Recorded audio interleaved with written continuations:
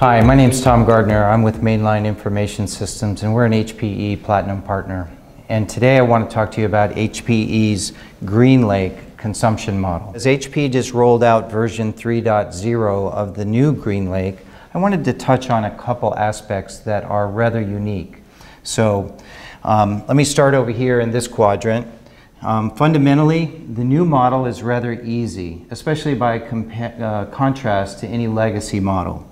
So you basically, and I'm going to use storage in this example, but just know that GreenLake is available for HPE storage, compute, networking, and in the 2020 Move Forward mantra from HPE, they're moving to a model where they provide all their products as a service. And clearly that's a trend for the industry as a whole. And so GreenLake largely sits as the foundation for their effort to create everything as a service. Build for the capacity that you only use. Storage growth is off the chart, capacities are always evolving, and so step one, we're going to choose our storage. HPE has several brands of storage, several products that you can pick to choose to satisfy your block or file needs. Second, we're going to align the proper services to that storage. And just know that when you align the services, that HPE will manage the storage array, they will monitor the storage array, they will provide any upgrades to the storage array. So truly think of it as a service where it's all-inclusive experience. Then you're going to consume. And as you consume, this is all done on a metered basis.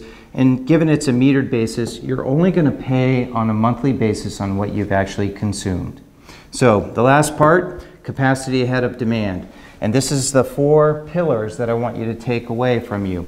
Now let me move over here and talk about the example of a GreenLake consumption model versus a traditional CAPEX model. And this is a pretty simple diagram, and you may have seen this model before in other solutions, but fundamentally I'm going to speak to 4 tenets on this graph. One is a minimum commit, one is a metered actual capacity usage, one is what we would think of as a traditional CAPEX model where you bought everything up front, and then the other element of this chart is really the buffer.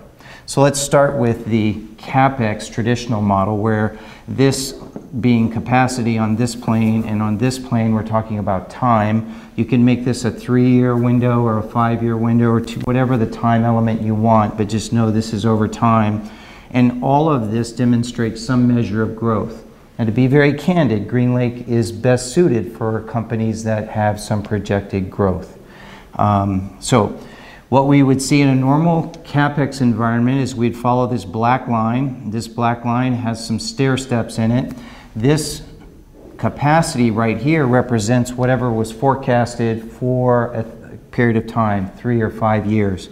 And I've tried to associate this rack, if you'll bear with my artwork, but this rack is showing at full capacity. And that's basically what you're buying on day one in a CAPEX model. It's cash up front, capacity up front, very traditional procurement method. So if we look at the traditional CAPEX line, periodically we're going to see an influx where more capacity is needed over time. The average inflection point to add capacity is something on the order of 136 days from the beginning of sizing the new requirement, so on and so forth, to actually procuring, installed, and actually putting the storage in this instance in place. So you need to give some thought to those inflection points. Now, let me go to the red line, which I've drawn here, and again, non-scientific, but this represents your actual capacity over this same period of time. And the red line, as you see, would start with a sizing representative of what you actually need on day one.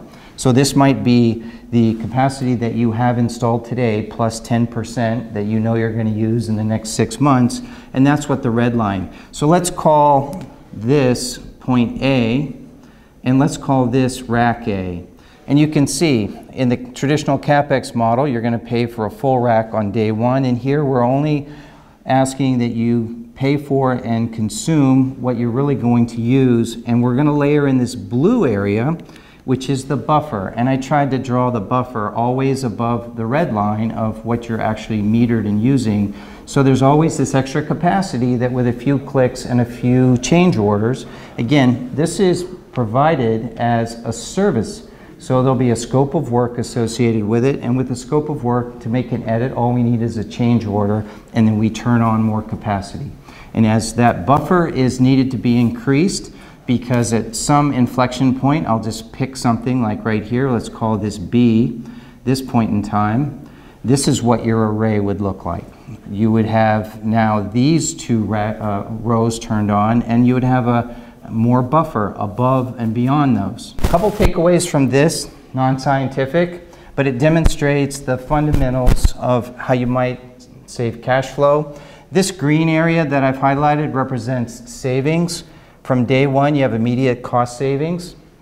However, keep in mind, this is all relatively subjective, and if I made the original purchase line go further and the growth flatter, these variables would all play out slightly differently.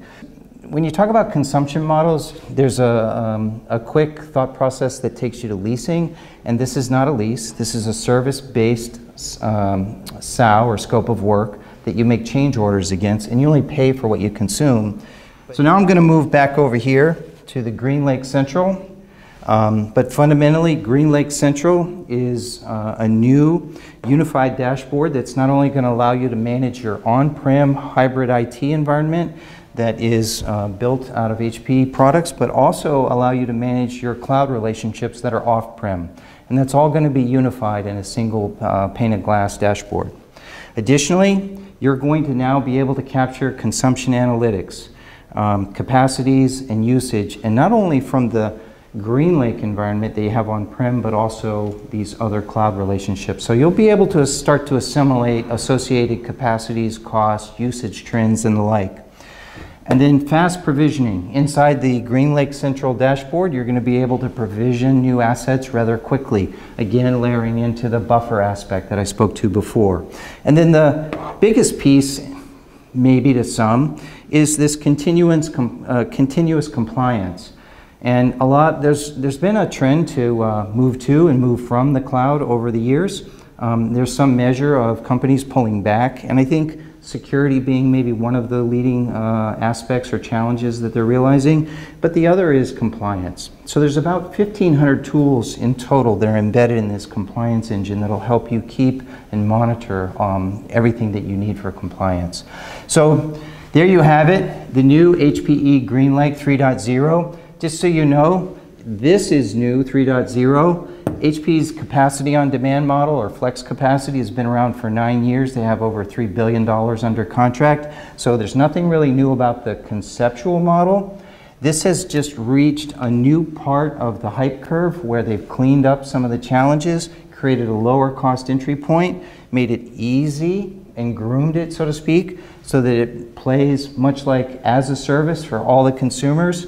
As you can see, this is a little subjective, but a visual on a minimum commit that you'd have to pay, billed against a metered capacity, and there's an installed buffer, and then it's coming with GreenLake Central. So a lot of things to look at. Thank you for giving me some time today, and hopefully this proves to be something that you can take advantage of.